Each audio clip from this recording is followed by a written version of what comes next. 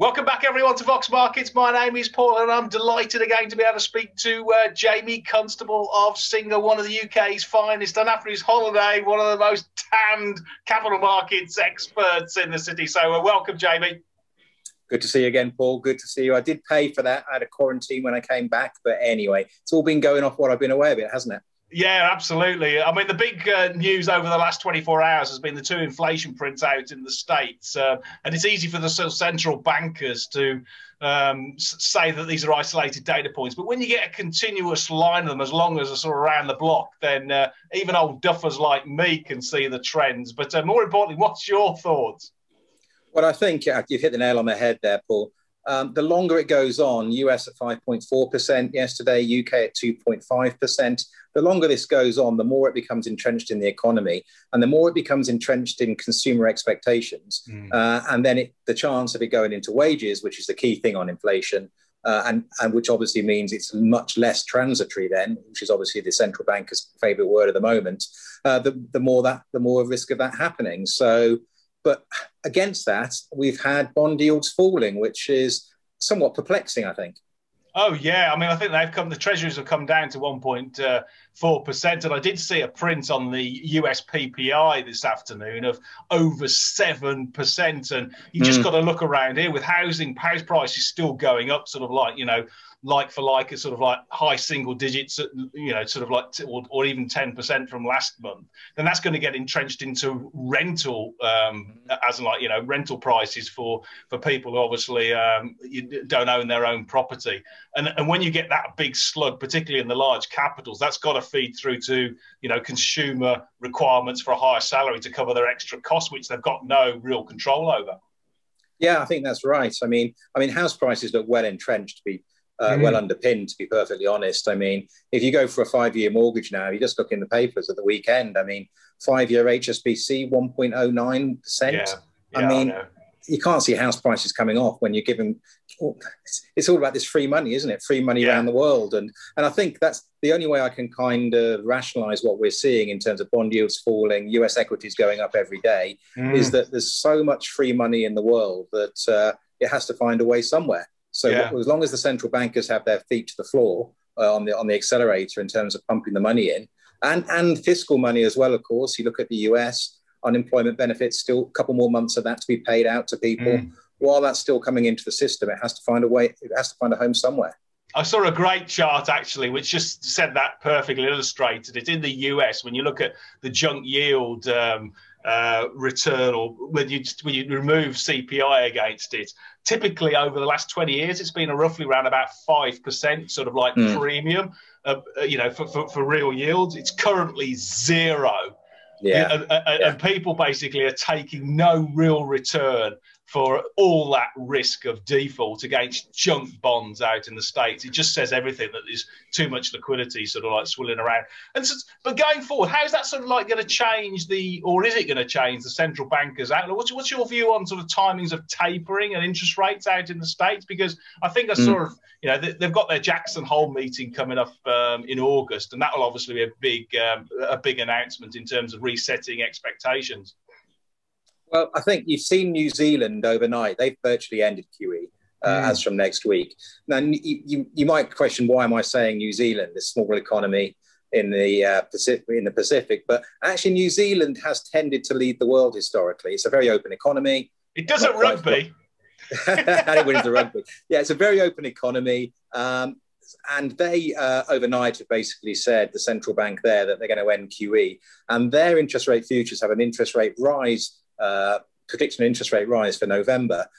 Canada are announcing over the next 24 hours, they could be next on the tapering. And basically, I think I've said this before, they should be tapering now, the central banks. I mean, they didn't raise interest rates when we post the 2009 financial crisis, and then they ended up with no firepower to cut rates going into the pandemic crisis. They need to start earlier. So they should be starting to taper. And I think that brings us to the UK equity market, which is quite interesting at the moment, because it seems stalled at the moment. And obviously, we've had these worries over growth prospects globally, particularly out of Asia, where the Delta variant is spreading again. And that seems to have worried the market in the last month. But for me, that's just recovery postponed rather than anything else. And I think that should throw us up some opportunities.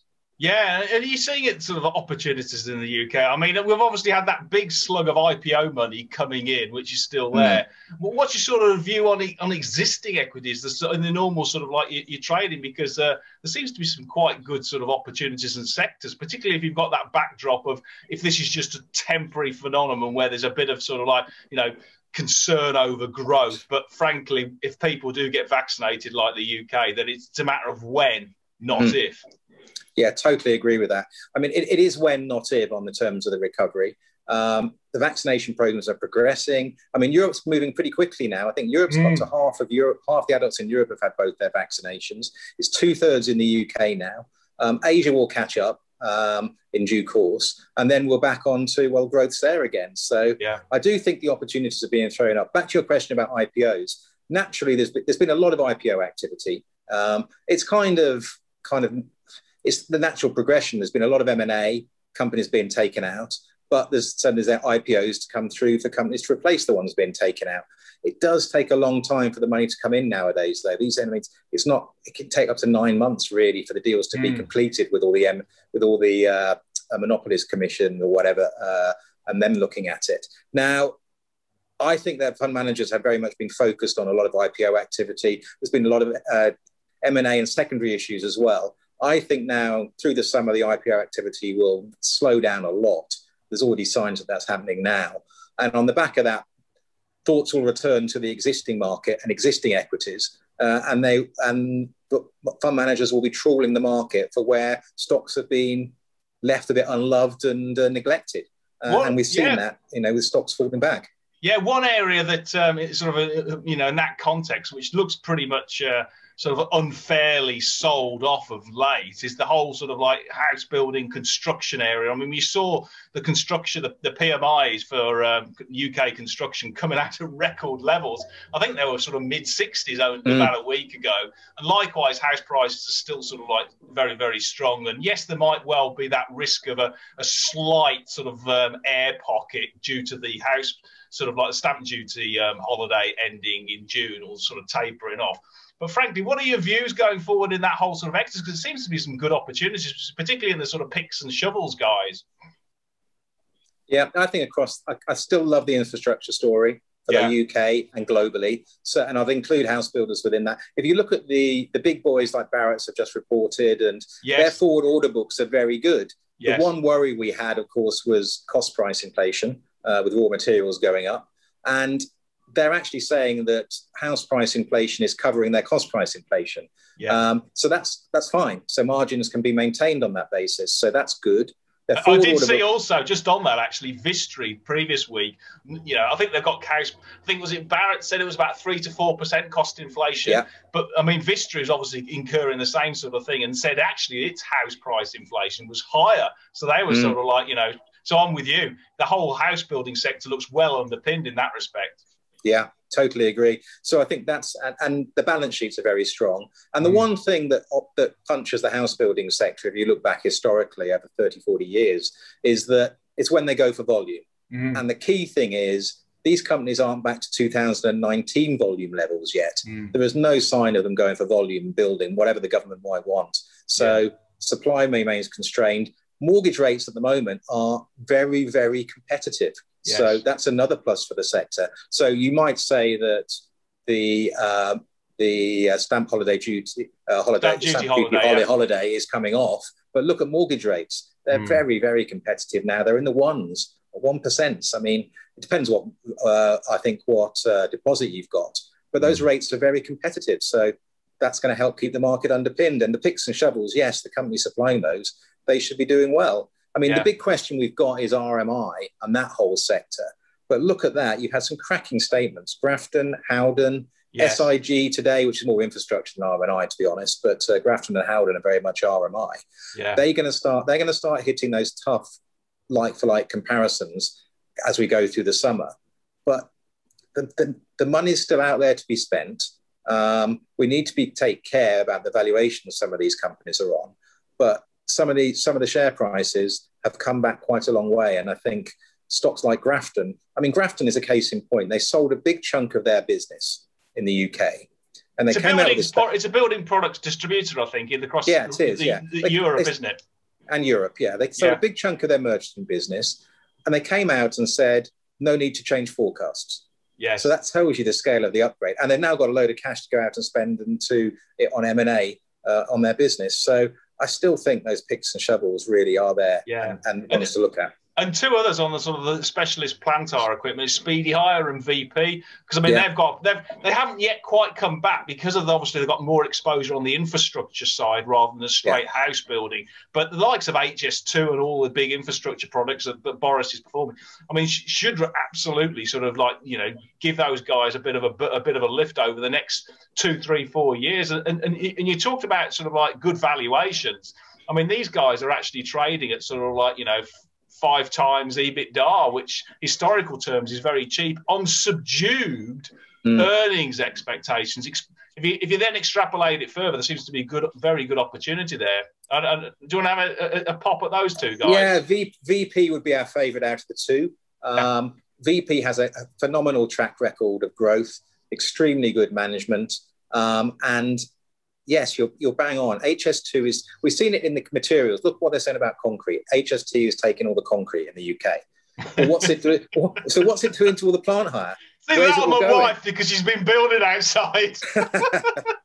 Wait till you get the bill from the builder for the value of the concrete. Exactly, yeah. So I mean, it's taken that's going to take all the demand or the supply out of the market. Supply and demand work. Pricing could go up. They're being quite cautious at the moment, the rental companies, about pricing and saying whether it's going to go up or not.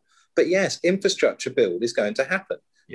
And those companies are going to benefit from it. So those are very much companies I would alight on as well. Yeah, you've definitely hit the nail on the head on that one, because with pricing, they've been sort of slightly constrained because they've got long-term agreements, haven't they, with a lot of their customers, which will roll off next year. And I'm with you. If I was going to choose, I think they're both good, they both work. But if I was going to choose one, you'd go for the long-term secular sort of like more specialist, which is the VP side of it. But they're both worth about a £370 million market cap, trading on similar sort of multiples. I mean, I ran the numbers just on VP, and their shares are currently trading at about, I don't know, 9.20, 9.30, etc. But if you just use a modest multiple in a couple of years, this one's going to be well above £11, £12, possibly even could get to, and speed. If you get good return on capital employed hitting it, they could easily be sort of like over 15 quid. So I'm with you. Good, solid sort of businesses, aren't they? And I think that's what you want in this market. I mean, we have to be cognizant of the fact that the bull market's been going on for quite a long time now. And the key is you want to focus on secular growth and you want to focus on the quality management teams. We've seen some of the recovery, or whatever you want to call it, reflation stocks go up, and then some of them have come back. Some of them might not bounce back up again, but the quality ones will bounce back up again, I think. And that's the key. Those are the ones to alight on. Those are the companies you want to look at. Look at some of the retailers and things like that. They've come back a bit. Superdry, back below £4 again. Halfords has come off. We like that one as well. And they had a nice little announcement yesterday about a software as a service business they're getting into, which there's nothing in the share price for that. It's only early days, but they've already got a US customer for it. So companies like that, it's the delight of the small cap world. There's plenty of companies there to look at, finding those nuggets and gems, and they will benefit. Yeah, another one was just on that sort of the building theme, which is a sort of picks and shovels, is the premium specialist brick manufacturer, Michelmers, which I think is a market cap around about 130. It's quite good because, the industry is obviously dominated by 3 big players, Ipstock, Fortera and Wienerberger from Austria. But these guys are actually, I know it's impossible to understand, but they actually do quality bricks, which is unusual when you compare it to a breeze block. But they're basically all clay type of, aesthetically pleasing bricks. And what's really interesting about that particular company is that they're also benefiting not only by that huge sort of house building catch up that the government needs to do, sort of 300,000 properties per year, but they're also benefiting from things like premiumization of your housing. You've talked about repair and maintenance, but adding new spaces, people wanting better looking houses and going build, and that's why you sort of like see the more higher margin, more attractive products being put in. And also they're getting a lift from things like recladding, having, basically from Grenfell, and likes with HS2 as well for the stations. They want to look good, build to rent. And I think the whole sort of building cycle, it's going to be underpinned by a redevelopment of all the high streets and the office space, and you're seeing that already in the city, isn't it? So I agree with you. There's some real opportunities there. I mean, I think with that terms of valuation with Michaelmas, I could see that share double over the next 5 years. And that still wouldn't be expensive. So I'm with you. Plenty to chew on there. Any updates from last time? I know Avintraz came out with a good sort of trading update. Yeah, they've had a good update. They've had a good update. It's continued just good performance, good delivery, it's contract wins. So, I mean, the share price has had a good run, but I still think there's plenty more to go for there. So still, big fan of that one as a core portfolio holding, that one. So still like that one a lot. Yeah, I did see one of your analysts put a sort of like a sum of the parts on it, sort of like just for the core businesses, which was showing about 20-30% up, etc. And I actually and that was, I think that's excluding the Magnetica small four MRI stuff that you talked about. It was interesting, just as a sort of like when we last spoke, I touched base with Christopher Mills, who's the biggest shareholder. He quite likes that. He's a life science expert and knows if there's anybody in the UK fund management industry that you're going to defer your judgment to in healthcare and all things medicine, it's Christopher Mills of Harvard. He reckons that business could be worth £5 or over £5 on its own. The shares are only £4.20. And if the existing sum of the parts is more than £4.20, you're getting that all for free, plus the cash mountain as well. So it's definitely something that people should have a look to. I mean, the shares have done well, but another one. More to go for. Another one you talked about, I think, was Gresham Technologies. Yes, again. I mean, it's continued delivery, global leader in what they do, reconciliation into the big banks, the global banks. This isn't just little local banks. This is a global banks, and they're delivering on what they said they're going to do. It's coming back to what we just said. I think look for the winners, look for the secular growth areas of the economy, the managements that have delivered historically. I mean, just one word that we do need to mention when we talk about what we're seeing with PPI, as you said, CPI, pricing power. You need to be in companies that have pricing power. You need to remember that when you're investing at the moment. Always think about pricing power, because if they haven't got it, margins get squeezed. And I think the market is getting more, it's discriminating more between bad and good, if you get what I mean. Whereas for a period, everything's been rising almost, hasn't it? But I think we're getting to the stage now where there's going to be a lot more kind of differential in performance between what's good and what's bad. So the key is to make sure you do identify and do your research to make sure you're in those good ones and the ones they historically have delivered. Yeah, I must admit, from that Gresham Technologies, they knocked the ball out of the park, didn't they, on like-for-like revenues? It was up sort of 14%, and the shares are still trading on a modest, if you look forward to 2022, so around about 3 times sales for a high recurring revenue, high-quality stock that's got pricing power with fantastic customer base and growing with cross-sale synergies in the States. I mean, again, you could see that one, not only increasing the multiple over the next 3-4 years, but also increasing the sales by double digits. Yeah. So that could double easily in the next 5 years. It's plenty to go for. You've got a big market that they're playing in. They're proving they're successful. They've proved they're successful globally. It's what you want from a small cap stock, isn't it? It is, yeah. And then the next month, then, anything of major points? I mean, we've got the Jackson Hole. We've got the summer. It's a summer now, so it does get a bit quieter. I would hope that what we're going to see now, we're going to get the attention turned back to the existing market, as it were, away from all the IPO activity.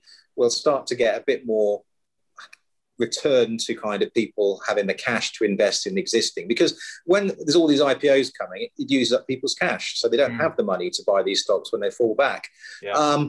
Obviously, people are going to be very focused on inflation. We're not going to get the answer for that in the short term. I mean, even Powell's saying now in the US, the Fed, he's saying that it's going to remain elevated for a period before it falls back. So we're still going to get this kind of push and shove on. Is it transitory? Isn't it transitory? And I think that potentially is key for the market. The one thing that we do need to keep an eye on, of course, is COVID and the Delta variant. and if there was another variant. If that were to get into the US in any size, then that could worry the markets. But I think, to be fair, the vaccines are rolling out. The vaccines work. It's all about just keep rolling them out. The growth worry, well, China, we haven't mentioned China cut rates by 50 basis points as well. Yeah. Now, that worried people, but then they came out with their export data, trade data earlier in the week, and it was better than expected. Caveat that we've got the Chinese GDP number tonight. So let's see how that comes out. And assuming that would be a good number, then we could see those miners running again, and they've come off a bit as well. So the miners, there's areas in the market we should be looking at and to invest in. And I think there's opportunities being thrown up by what we've seen over the past month. Well, I do now understand why you went to your holiday early, because you can come back and sort of pick up these nice choice stocks, for yours and your clients' funds. So I think we'll cut it there then. Thanks very much for your time again, That's James. Great. Tremendous insights. And if anybody investor wants to actually sort of follow those stocks, then just hit the button on the relevant website and you'll get all the information coming direct into your impact. So look forward to touching base again in a month's time. Cheers, Jamie. Okay, Paul. Brilliant. Thanks a lot. Thanks. Bye.